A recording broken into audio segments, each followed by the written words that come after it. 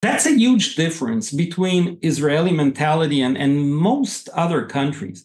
In Israel, when we look at someone who had a startup and he failed, we say, okay, now he knows what not to do in the next one. He has already the experience, he has the scars on his back, he'll do much better next time.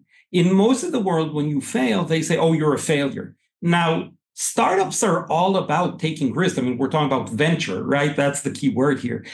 Startups are about taking risks. Startups are about having this crazy idea that everyone tells you you're insane and pushing it forward. And guess what? A lot of startups fail.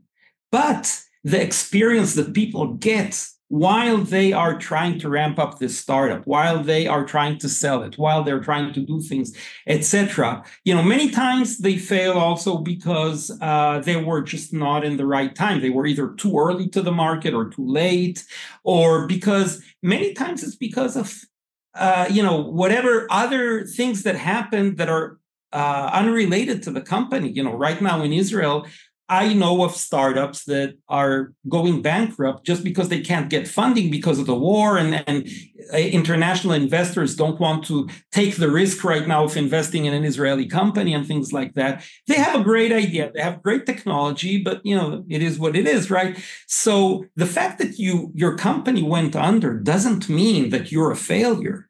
And in most cases, you can be a very smart guy, done very good things.